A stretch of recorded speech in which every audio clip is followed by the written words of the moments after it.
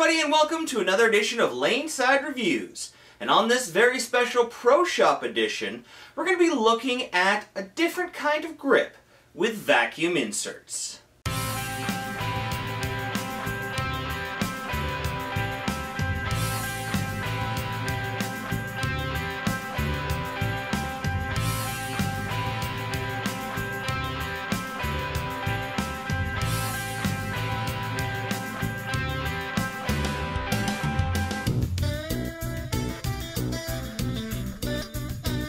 Alright guys, so welcome back. As always, I am the Bearded Beast, Rob Johnson, and today we're going to be getting a little more in-depth with a different kind of grip.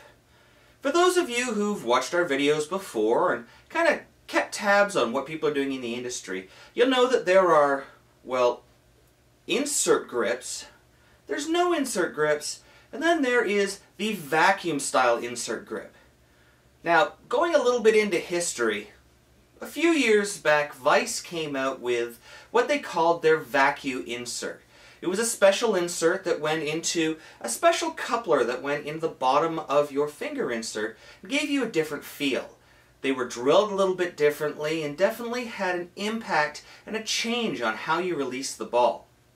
So we tried it a few reviews ago with the Vandal Destroy, and we were very impressed with it. When we talked a little bit about it on air, people seemed to be very interested.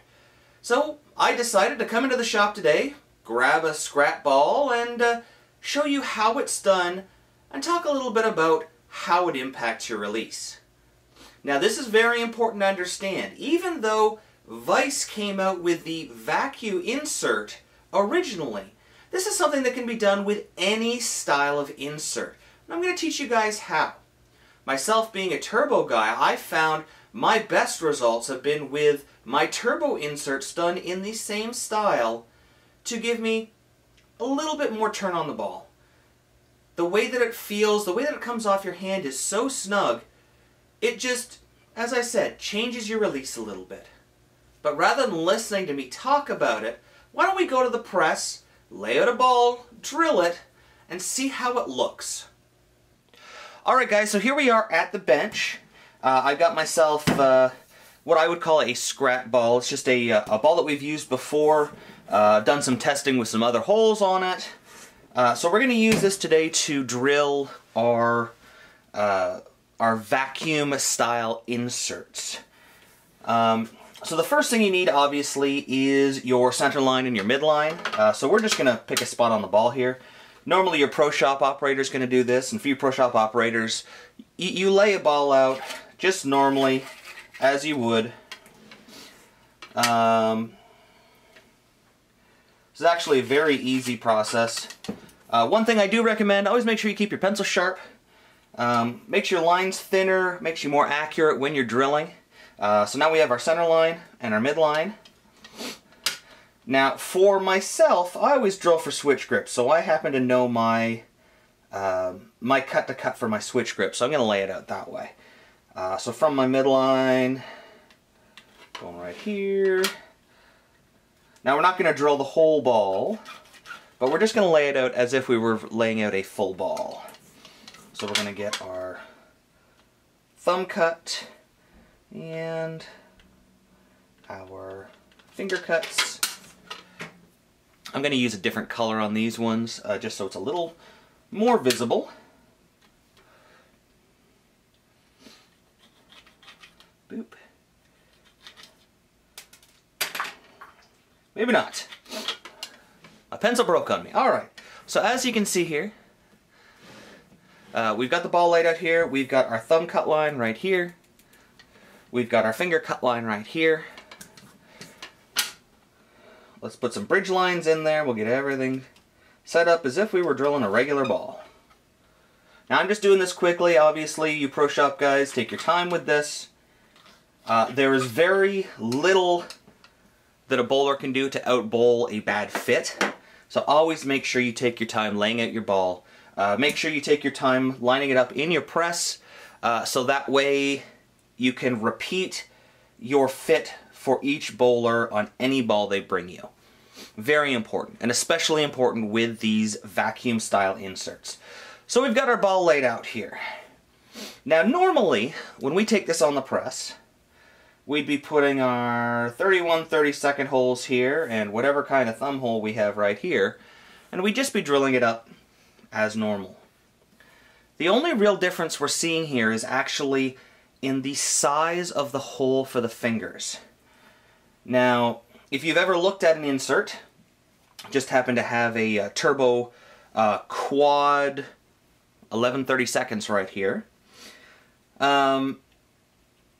you'll know that most inserts are 31 32nds in size when you're cutting those holes out there. So 31 32nds. That's a normal hole. Well, there's nothing normal about vacuum inserts. So the first thing you need to know is you have to actually line up for 1 1/32.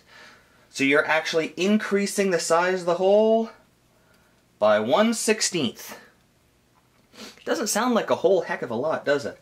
I mean, if you think about it, if you look at a span ruler here, that itty bitty space right there, look at that, not even like that. That is 1/16. Doesn't seem like a lot, but it is a huge difference when you're doing these vacuum inserts. So you have to line up your bit and your press based on a larger insert. Now what's going to happen is you're actually going to drill this insert 1 inch deep at 1 1/32. Then once you're done drilling 1 inch down, you're actually going to change bits back to your 31 32nd and go an additional 1 inch down. So you're actually going to end up with a bit of a tiered finger hole. And what I'm going to do is I'm actually going to put up a little graphic right about here. I'm going to show you what the original vacuum insert did, and I'm also going to show you what the hole for what we're doing to do it with any kind of insert looks like. So I'll put that up right now. Alright, so now that you guys have seen what the hole is going to look like, you're probably wondering, well, how the heck is that going to work? Well, let me just grab a full insert here.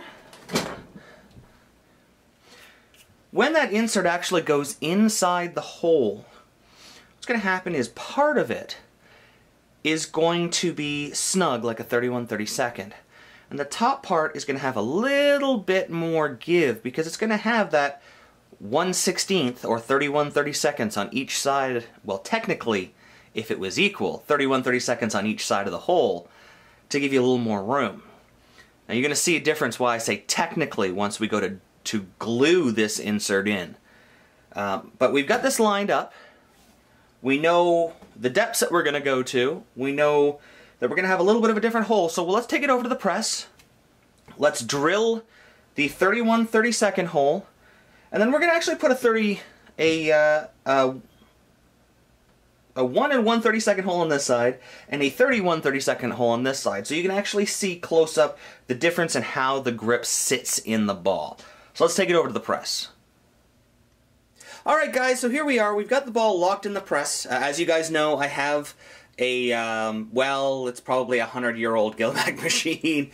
Everyone's press is going to be a little differently. The principle works on any kind of press, whether it be a mill press, a Gilmac, a desktop, it doesn't matter what kind. So we've got our ball lined up. We've got it on our marks here. And we've got it adjusted for a 1 1/32 bit. So why don't we put a hole in this sucker? So I'm going to turn the volume down at this point so you don't have to listen to the ridiculously loud press. So here we go.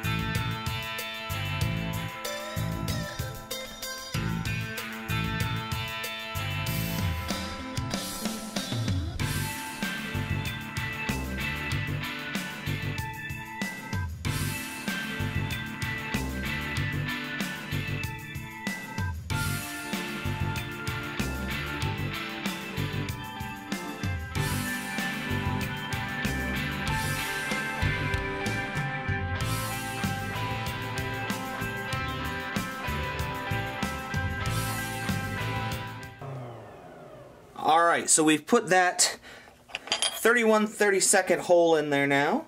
Now we're going to switch back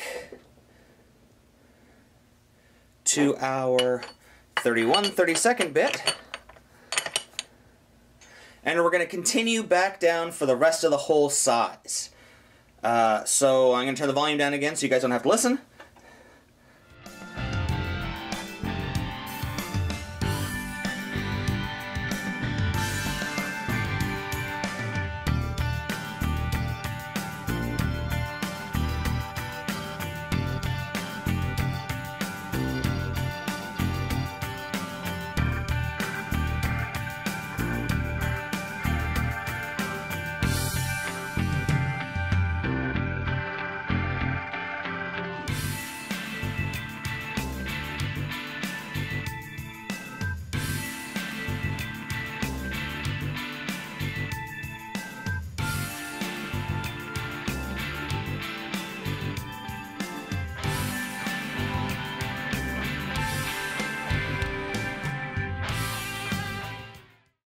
Okay, so we've got ourselves a two-tiered hole with 1 1/32 at the first inch and 31 32nd at the bottom.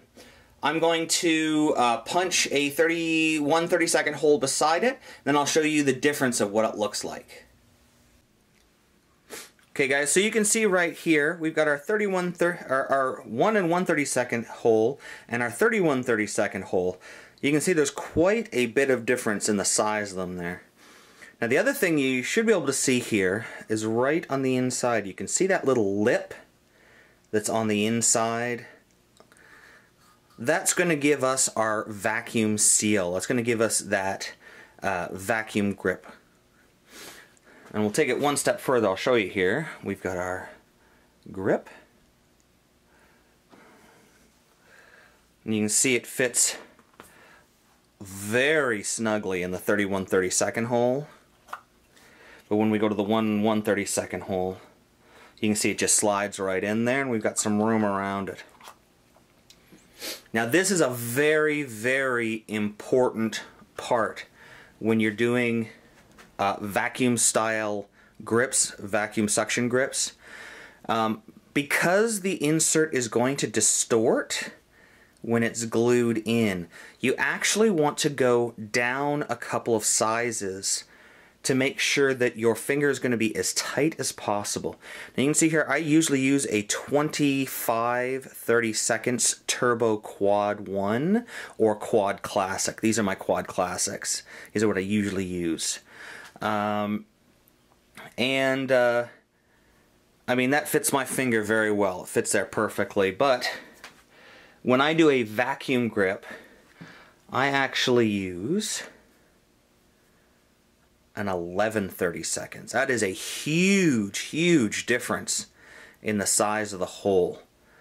So I'm just going to back up here so that you guys can see me install these, and then we're going to talk a little bit more about fit. Okay, so here we have our holes. Now very, very important, as every pro shop should do. Once you drill any kind of hole, make sure you hit it with a beveler.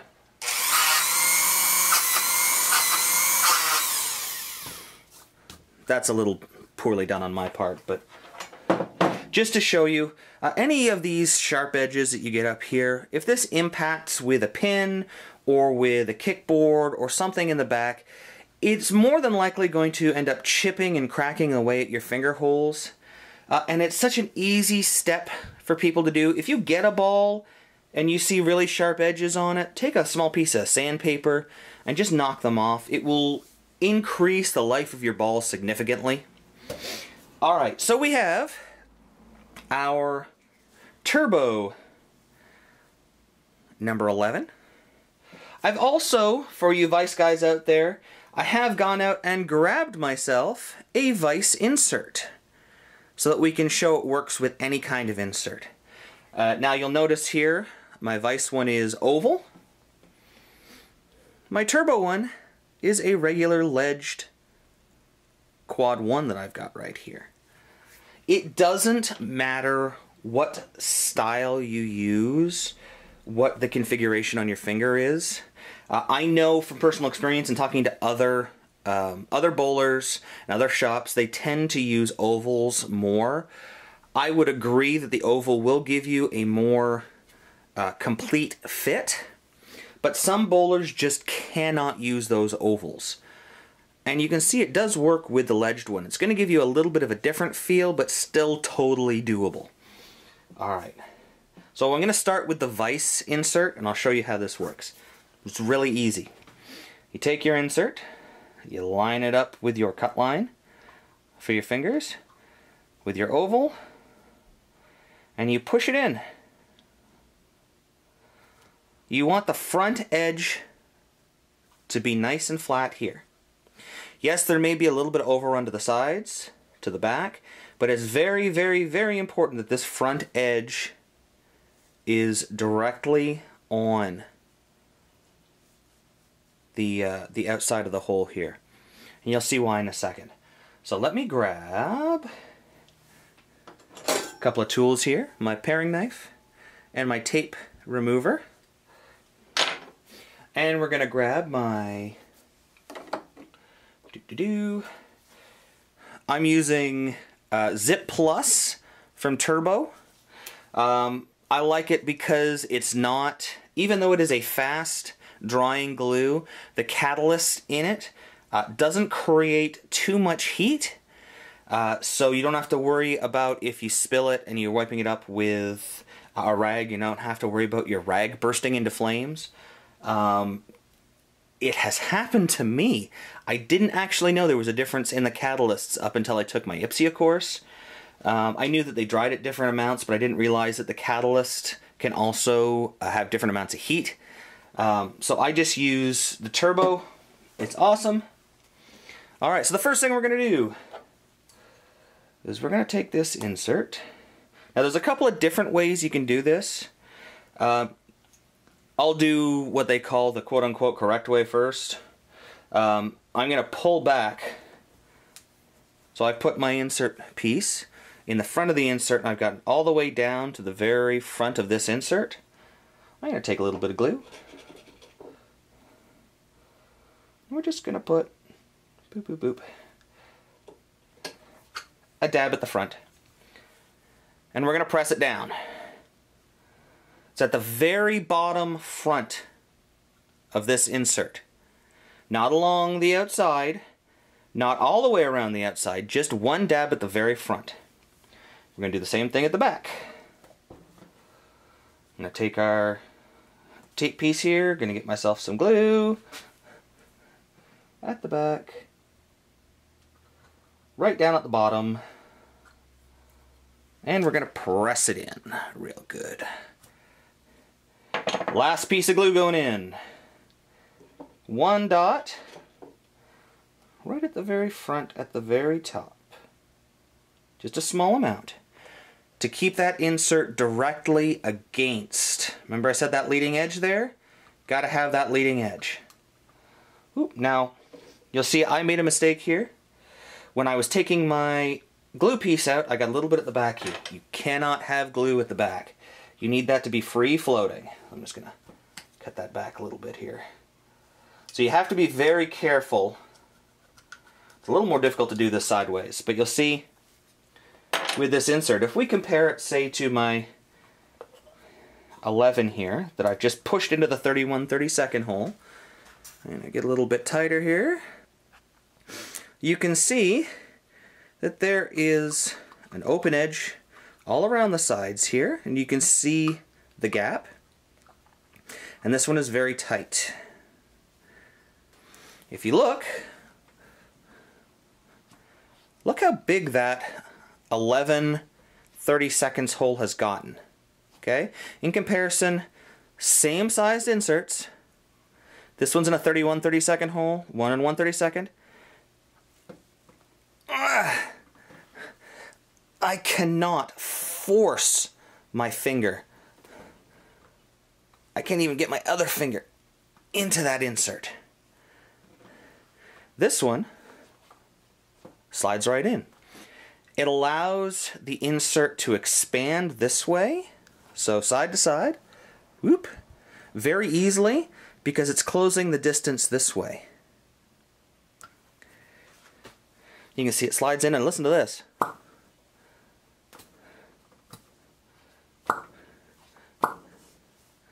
You actually hear that vacuum suction right in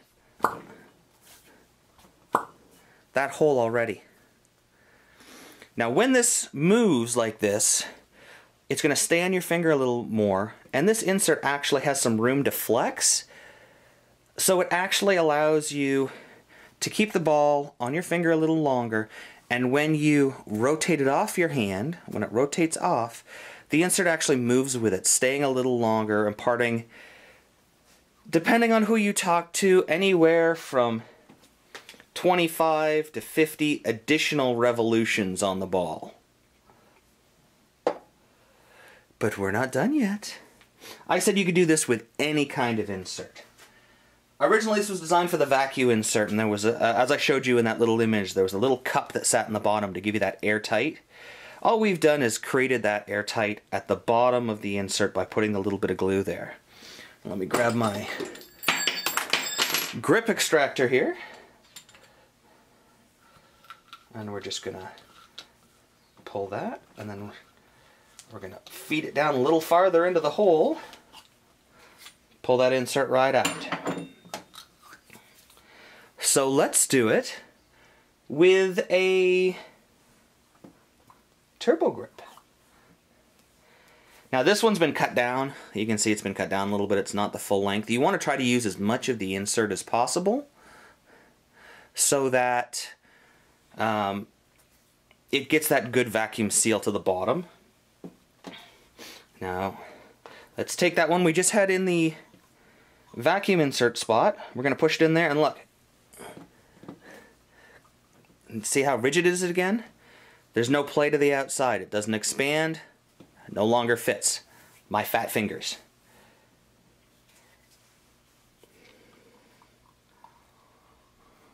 But you can see, same idea, look. Pushed it in. We've got that room to the top again.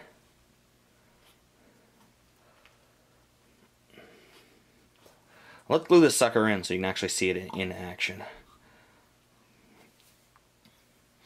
Let me get my glue stick.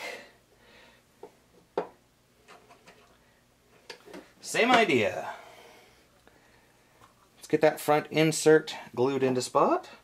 So a little dabba glue right there. And we're gonna, ooh, I missed it.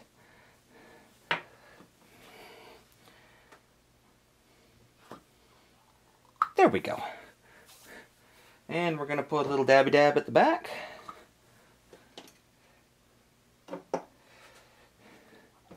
Also, if you guys are making fun of my dabby dab, I'm gonna be angry. Or at least slightly hurt. Tappa, tappa, tappa. Tappa, tappa, tappa. Alright, we got the bottom glued. Same idea, we're gonna put that little dab right at the front again to keep it along that leading edge. Glue it to that leading edge. Bada bing, we are done. And once again, remember this was the insert that was over here, the one that we couldn't get my finger in? All the way in now. Do you see how much it expands? You can hear. You can hear that vacuum in it already. So, this is how you insert them in the ball, how you glue them in, how they feel, how they look. Let's talk a little more about where to put them in and if you can add them to an existing ball. Alright guys, welcome back. So as I said, there's a couple of important things that you need to know about adding these to an existing ball. Now, we are changing the size of the hole from a 31/32 to a 1 1/32, a 1/16 difference. If you try to add this to an existing ball, remember that you're going to be shorting your span. because we're not gluing it in the center of the hole, you are in fact shrinking your span by up to 1/16. So if you're going to try this on an existing ball, it may be a good time to get it plugged and re-drill into that finger. Simply because it's going to change the feel completely of how this ball is going to be when you release it. Not only your fingertips, as you have that suction, you have that different release, it's going to shrink your span, which may cause you to grab it a little bit. Conversely, because these inserts expand so much on your fingers, it is going to change how it feels as it comes off your hand when you release it. So you're going to have to make sure you get used to this before you throw it regularly. I myself know when I changed over to it in the Vandal Destroy, it took me a good 3 or 4 games to get used to not grabbing it because it felt like it was going to fall off my hand. Now don't worry, because it's not actually going to fall off. That vacuum suction that you create in that insert is going to hold that ball on your hand through the entire shot. But because you are probably used to throwing it with a nice snug feel on the exterior of the insert, it's going to feel much different.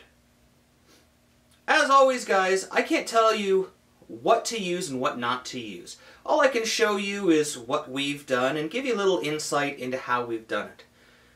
As I've said through this whole video, you can use any inserts to make a vacuum suction grip. Doesn't matter if you're a vice guy, if you're a contour guy, or if you're a turbo guy like me. The importance is following the procedures, following those steps, making sure that you apply the glue in the proper spot, making sure that that 31/32 hole is centered inside the 1 1/32 hole to make sure that you have that lip all the way around. Lastly, as always, give it a try outside a league. See what you think of it. See how it feels to you. It might be the next greatest thing for you, or it might feel terrible. The important thing is, try something new. So until next time, guys, we'll see you laneside. Alright guys, that about wraps it up for another show. If you like what you saw this episode and want to find out more, don't forget to follow us on Facebook at Laneside Reviews, or click below. You can also subscribe to our YouTube channel, or click on the box. Or if you missed our last video or just want to watch it again, you can click on the other box. And don't forget you can pick up any of the jerseys you see in our videos by using this coupon code at logoinfusion.com. So until next time, guys, we'll see you laneside.